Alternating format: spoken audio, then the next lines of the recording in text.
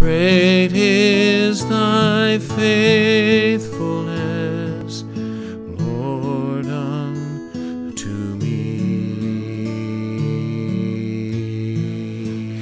Good morning, church, and happy Easter. Today we will be remembering the resurrection of Jesus by focusing on the very start of his mission. We will continue our study in the Gospel of Mark, and we are going to focus and see what we can expect when we are called by God for the mission that he has called us to do. Please turn your Bibles to Mark chapter 1, and we'll be focusing today's study on verses 9 through 13. As we go through this passage, we'll focus on 4 points. He will prepare us, he will define us, he will lead us, and he will take care of us. Before we get into the text, please join me in prayer. Thank you, Heavenly Father, for giving us this opportunity to worship you on this Easter day.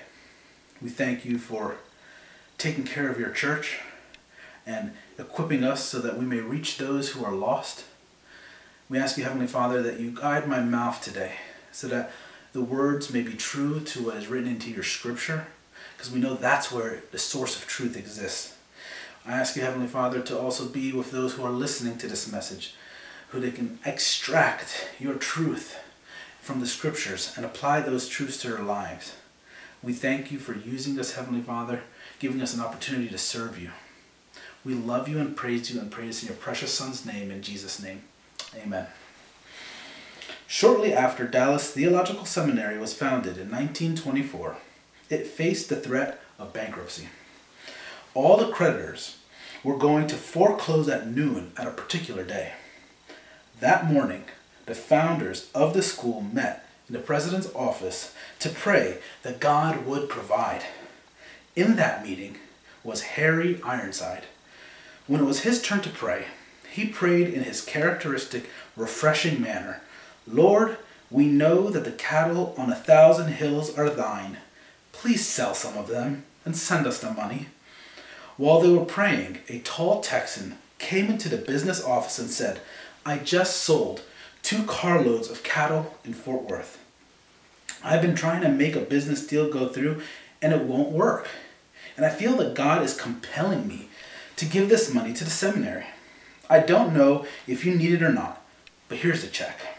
A secretary took the check and, knowing something of the financial seriousness of the hour, went into the door of the prayer meeting and timidly tapped. When she finally got a response, Dr. Lewis Schaefer took the check out of her hand, and it was for the exact amount of the debt.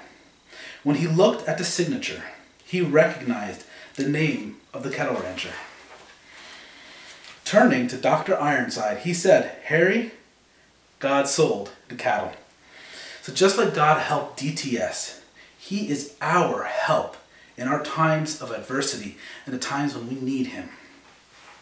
From our passage today, Mark chapter 1, verses 9 through 13, we will see the cost of serving him, yet we will also find encouragement in seeing that he will never leave us. Our passage reads, "In those days Jesus came from Nazareth in Galilee and was baptized by John in the Jordan. Immediately coming out of the water, he saw the heavens opening and the Spirit like a dove descending upon him. And a voice came out of heaven, 'You are my beloved Son, in you I am well pleased.' Immediately the Spirit impelled him to go out into the wilderness. And he was in the wilderness 40 days, being tempted by Satan. And he was with the wild beasts, and the angels were ministering to him." Now this takes us to our first point. He will prepare us. Verse 9 from our passage reads, "In those days Jesus came from Nazareth in Galilee and was baptized by John in the Jordan." Jesus very intentionally came to John to be baptized. Why?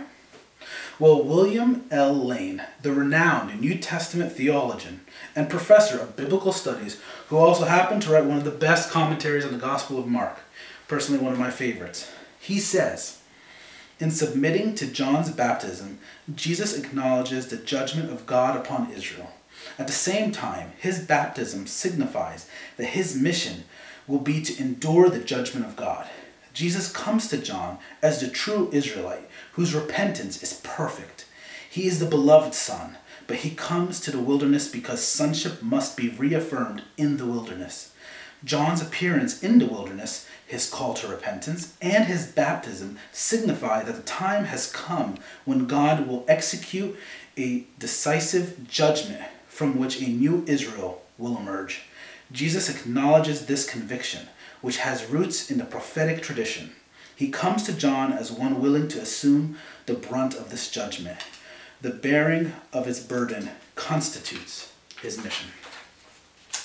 Another reason Jesus sought out baptism by John is simply due to the fact that it was his time. It was time to officially begin his mission. And just as Jesus, when it was time for him to start his ministry, we too can know when it's time for us to start our ministry if we seek the Father's direction. But be warned, the direction God calls you may not appear to make the most sense, although we should know it will never contradict Scripture. You may not recognize that the things happening to you in your life, even happening to you right now, relate to what God is calling you to do. But by simply spending a little time in the good book, and you'll observe over and over again that God uses unorthodox means to prepare his followers. Look at Moses. Due to fear of the Jews rising up, Pharaoh called for the slaughter of the male Israelite babies. This led to a baby Moses taking a basket ride down the Nile River. Moses' little cruise was cut short when he was picked up by none other than Pharaoh's daughter. As a part of the royal household, Moses was raised with the greatest education one could receive during that time.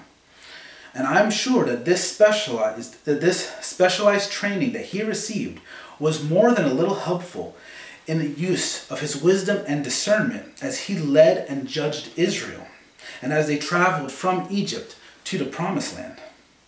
But that's not all. Long before Moses led the exodus of the Jewish people, an event took place which changed his life and destiny forever.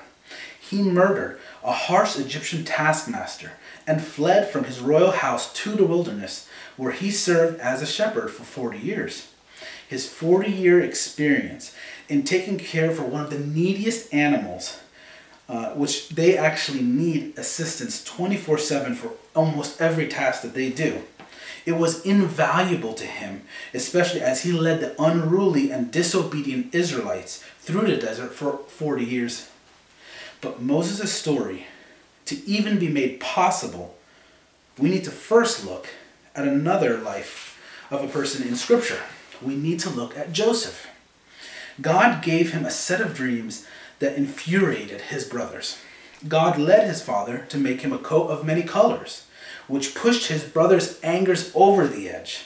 This culminated in the brothers' plot to murder Joseph, but he ended up being sold into slavery due to a brother's objection to the killing of their brother.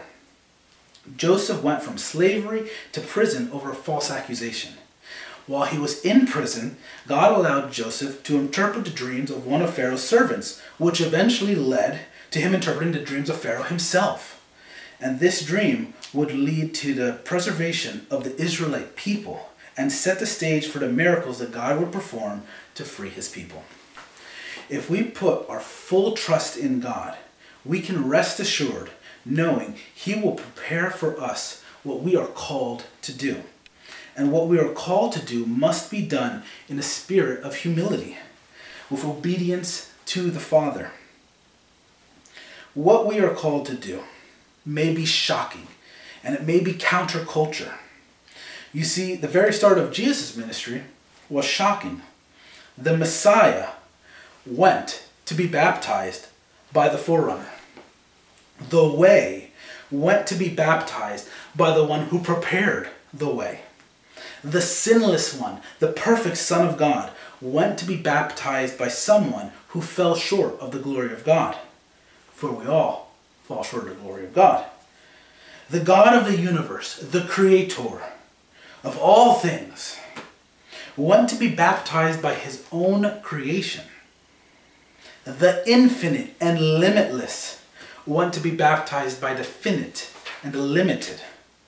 John rightly objected, as we see in Matthew 3:14, when he said, but John tried to prevent him, saying, I have need to be baptized by you, and do you come to me? Despite all that is meant for John baptizing God himself, our Savior responded in the following verse in this manner. But Jesus answered and said to him, permit it at this time, for in this way it is fitting for us to fulfill all righteousness. Then he permitted him. Right from the very start of Jesus' ministry, it was completely counterculture. John was calling for Jews to repent and be baptized. And as we discussed in our last message, this baptism of repentance did not sit too well with the Jews of that day. Many believed that the baptism was for the Gentiles who wanted to come to the Jewish faith. So it was not for the Jews, not for the descendants of Abraham, and not for the chosen people. Israelites, especially the Pharisees, the Sadducees, and the scribes, were insulted by this call of repentance and baptism. Yet Jesus participated in it. Right from the very start, humility was at the core of Jesus' ministry. As creator and God of all, Jesus didn't have to descend into our world. Jesus didn't need to be born into a poor family, into a manger. And we know that Jesus' family was poor because we know that Joseph and Mary, when they went to do the sacrifice at the temple, they could tell by the kind of sacrifice that they were doing that they were poor. Jesus didn't need to be insulted and abused by his own creation. Jesus didn't have to lay down his life. Jesus didn't have to pay the sin debt when he is the sinless one. But from the very start, he obeyed his Father faithfully. And this meant that John would be the one to baptize him. Right from the very start of Jesus' ministry, his mission was complete obedience to the Father. It was the Father's will that his Son should come into the world and lay down his life for the sheep. And Jesus volunteered to lay down his life. Although Jesus didn't want to be crucified and be the object of his Father's wrath, Jesus chose to follow the Father's will over his own will. Jesus lived a life in perfect obedience to the Father. And this takes us to our next point. He will define us. Verses 10 to 11 of our passage reads, immediately coming out of the water, he saw the heavens opening, and the Spirit like a dove descending upon him. And a voice came out from the heavens, you are my beloved Son, in you I am well pleased. As we see from the statement, it is God and God alone who defines us. And here, God is affirming that Jesus is in fact his beloved Son. Here, God the Father is proclaiming that he is well pleased with Jesus. This statement is tied into the Old Testament with the following passages. The psalmist said in Psalm 2:7, I will surely tell of the decree of the Lord. He said to me, you are my son. Today I have begotten you. Isaiah records multiple times that points to this event in his book. We see in Isaiah 11:2, the Spirit of the Lord will rest on him, the Spirit of wisdom and understanding, the Spirit of counsel and strength, the Spirit of knowledge and the fear of the Lord. We see in Isaiah 42:1, behold, my servant whom I uphold, my chosen one in whom my soul delights. I have put my Spirit upon him. He will bring forth justice to the nations. And Isaiah 61:1, the Spirit of the Lord God is upon me, because the Lord has anointed me to bring good news to the afflicted.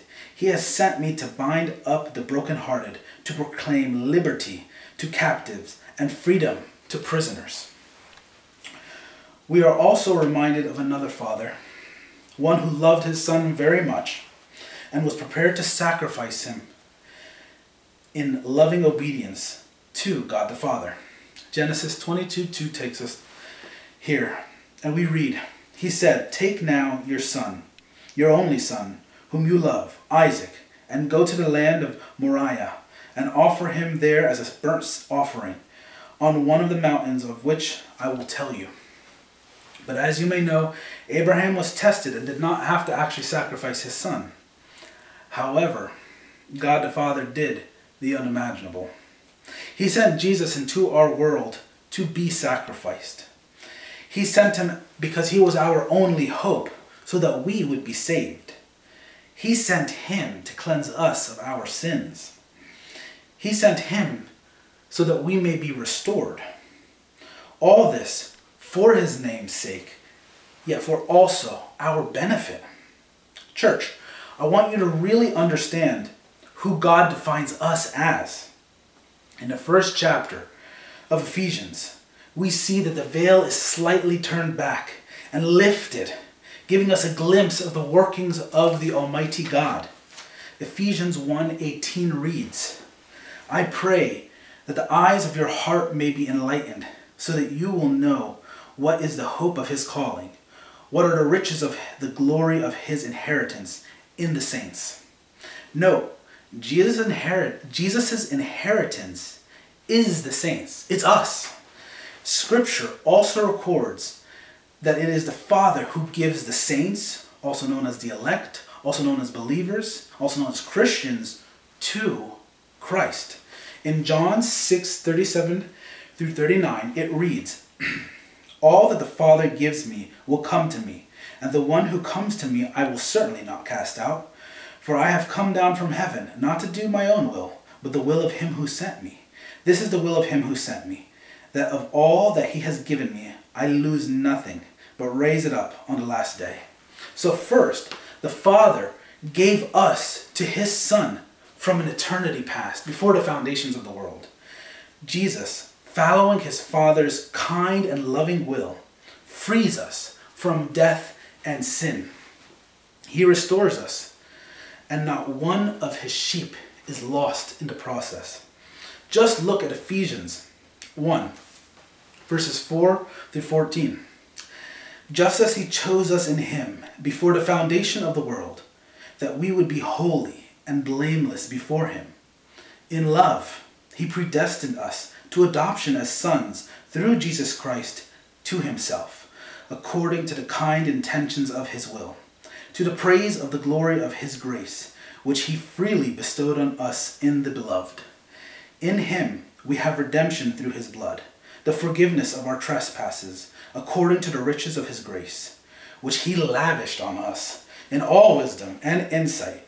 He made known to us the mystery of his will, according to his kind intentions, which he proposed in him, with a view to an administration suitable to the fullness of the times, that is, the summing up of all things in Christ, things in the heavens and things in the earth. In him also we have obtained an inheritance, having been predestined according to his purpose, who works all things after the counsel of his will, to the end that we who are the first to hope in Christ would be to the praise of his glory. In him you also, after listening to the message of the truth, the gospel of your salvation, having also believed, you were sealed in him with the Holy Spirit of promise, who is given as a pledge of our inheritance, with a view to the redemption of God's own possession, to the praise of his glory. Note at the end of this passage, as Jesus receives us as his inheritance, we are adopted into God's royal family, and thereby inherit the kingdom of God and the benefits of being part of the Holy Family. As a child of God, we are not left directionless. We have a shepherd who draws us into the right path and guides us along. And this leads us to our next point. He leads us. Verse 12 of our passage reads, "Immediately the Spirit impelled him to go out into the wilderness." Note how Jesus was led by the Holy Spirit right after his baptism. The Word of God says that this immediately occurred. Immediately, in the Greek, is yothos, which Mark loves to use in his gospel. In fact, Mark uses the word 41 times in his gospel. And in addition to the meaning of speed or urgency, or in some cases straightness, the use here also indicates sureness. Mark intends to communicate that Jesus going into the wilderness was divinely planned and a part of God's perfect and sovereign will. Additionally, the leading of the Spirit is intended to give us a reminder of the pillar of cloud and fire that led the Israelites in the desert during the Exodus. We as his followers must be sensitive to the guiding of the Holy Spirit. Remember the words of Paul in Romans 8:14. For all who are being led by the Spirit of God, these are the sons of God. And the Holy Spirit will never leave us, as we see that the prophet records in Isaiah 59:21, which reads, As for me, this is my covenant with them, says the Lord. My Spirit which is upon you, and my words which I have put in your mouth, shall not depart from your mouth, nor from the mouth of your offspring, nor from the mouth of your offspring's offspring, says the Lord, from now and forever. And the Holy Spirit guides us even in our prayers when we don't even have the words to pray. As we see, it says in Romans 8:26 and 27. In the same way, the Spirit also helps our weakness. For we do not know how to pray as we should, but the Spirit himself intercedes for us with groans too deep for words. And he who searches the hearts knows what the mind of the Spirit is, because he intercedes for the saints according to the will of God. And the direction of the Holy Spirit, it unites us as he's leading us. And we see this in 1 Corinthians 12:17 through 11. But to each one is given the manifestation of the Spirit for the common good. For to one is given the word of wisdom through the Spirit, and to another the word of knowledge according to the same Spirit. To another faith by the same Spirit, and to another gifts of healing by the one Spirit. And to another the effecting of miracles, and to another prophecy, and to another the distinguishing of spirits, to another various kinds of tongues, and to another the interpretation of tongues. But one and the same Spirit works all these things, distributing to each one individually just as he wills. But a warning here, invoking the name of the Holy Spirit as a means of having your own will to be done, or doing as you please, is an abuse that is not taken lightly by God. If we remember, we see that people are struck dead, as we saw recorded in Acts. So this is something that we have to remember, that we have to be honest with ourselves in what the Holy Spirit is actually guiding us to. Remember, Jesus didn't want to go into the wilderness. Jesus didn't want to be tempted. As we will see in the next verse, that the time that he spent in the wilderness was no easy task at all. And this takes us to our final point. He will take care of us. In verse 13 of our passage, it reads, And he was in the wilderness 40 days, being tempted by Satan, and he was with the wild beasts, and the angels were ministering to him. Let us remember that Moses spent 40 days preparing for the start of his God-ordained mission, as it is recorded in Exodus 34:28, which reads, So he was there with the Lord 40 days and 40 nights. He did not eat bread or drink water, and he wrote on the tablets the words of the covenant, the 10 Commandments. Similar events to keep in mind from Scripture include Israelites' 40 years of wandering in the desert and Elijah's travel to Mount Horeb, which took 40 days and 40 nights. In each of these events, note that the wilderness is considered a type of proving ground with a promise of deliverance. As we see in our text, although Jesus is tempted by Satan, he is also ministered to by angels.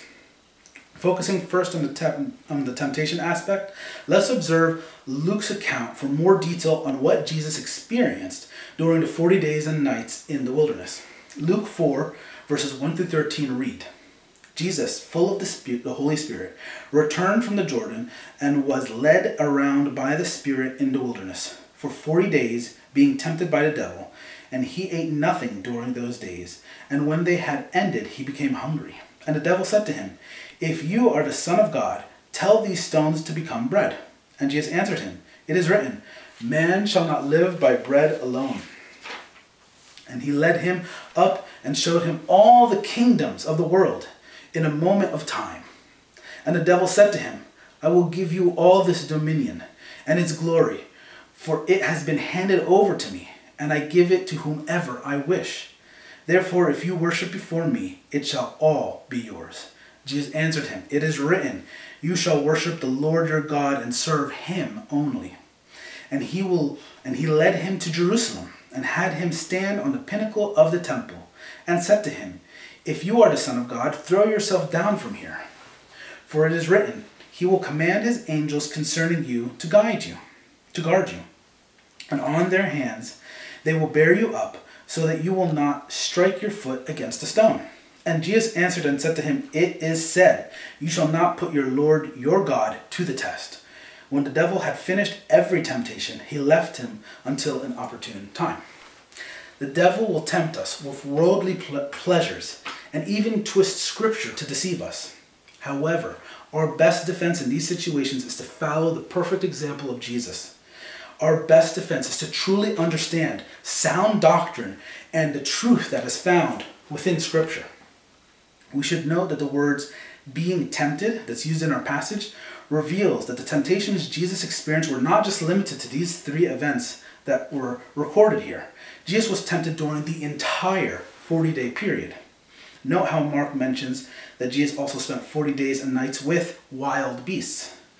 This reveals that Jesus, in addition to being hungry and thirsty, had to endure isolation, where his only encounters were with those dangerous animals. These severe temptations and of all these other horrors that Jesus experienced reminds us of 2 points. First, Jesus knows what you are going through and has experienced all kinds of sufferings and temptations just like you. The author of Hebrews writes this in Hebrews 2:18, For since he himself was tempted in that which he had suffered, he is able to come to the aid of those who are tempted. He also writes in Hebrews 4:15, For we do not have a high priest who cannot sympathize with our weaknesses, but one who has been tempted in all things as we are, yet without sin. Second, God will always take care of us as we serve him. Note that the angels were sent to minister to Jesus. The angels didn't just minister to him after the 40 days. You see, based on the imperfect tense of the Greek verb attended, we can conclude that the angels ministered to Jesus throughout the 40 days. This is meant to draw us also to a remembrance of the angel that was sent to the Israelites that helped them during their exodus in the wilderness, as we see in Exodus 23:20, which reads, Behold, I am going to send an angel before you to guard you along the way and to bring you into the place where I have prepared. And this is a powerful reminder that God does not leave us on our own. God does not leave his own on their own. And with that, church, I would like you to consider this. General Wellington commanded the victorious forces at the Great Battle of Waterloo that effectively ended the Napoleonic Wars. The story has been told that when the battle was over, Wellington sent the great news of his victory to England. A series of stations, one within sight of the next, had been established to send coded messages between England and the continent. The message to be sent was, William defeated Napoleon at Waterloo. Meanwhile, a fog set in and interrupted the message sending. As a result, people only saw news of Wellington defeated. Later, the fog cleared and the full message continued, which was quite different from the outcome that the people originally thought had happened. The same is true today.